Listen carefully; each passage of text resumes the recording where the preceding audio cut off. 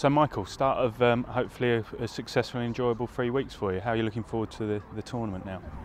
Yeah, I'm really looking forward to the tournament. It's been a long build-up waiting for it, but I think all the boys are ready to go and really looking forward to playing in it. There's a number of boys as well that you're really familiar with from club level as well. The likes of Jack Cork and Ryan Bertrand and Scott Sinclair will also be involved. All Chelsea lads. Daniel Sturridge.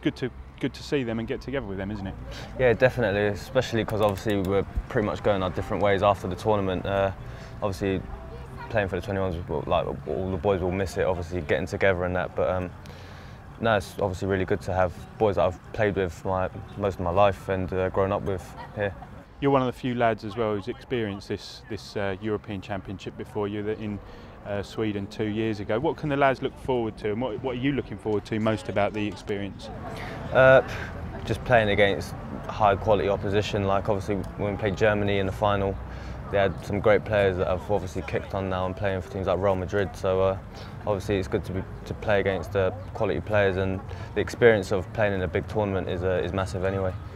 Does that defeat to Germany in the final, does that make you even more hungry for success this time? Yeah, definitely, to get so close and to let it slip at the last hurdle, and like obviously really want to win this tournament, especially because obviously I won't be able to play 21s anymore, so it'll be a really big thing for me to win this.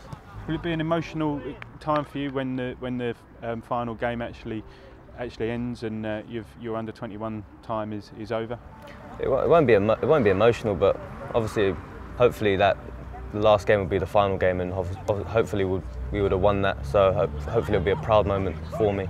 And you're talking about your new club, as your one chapter ends with the 21s, a new chapter will begin in Germany for Hamburg. What made you make the decision to move over there? Why was it so attractive? It's just a different kind of experience. Obviously, there's not many English boys out there, and I know Hamburg's a massive club, and that's what really attracted me to go out there anyway. But I know I'm going to be playing games, and I think the football will suit me as well, and I'm really looking forward to going out there. And was there any opportunity for you to stay in England, or was the idea of moving to Germany something that really inspired you?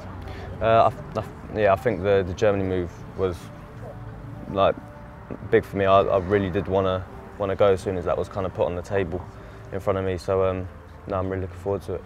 And before that, though, we've got the serious thing of trying to win this European Championship. How confident are you, and how confident are the rest of the team?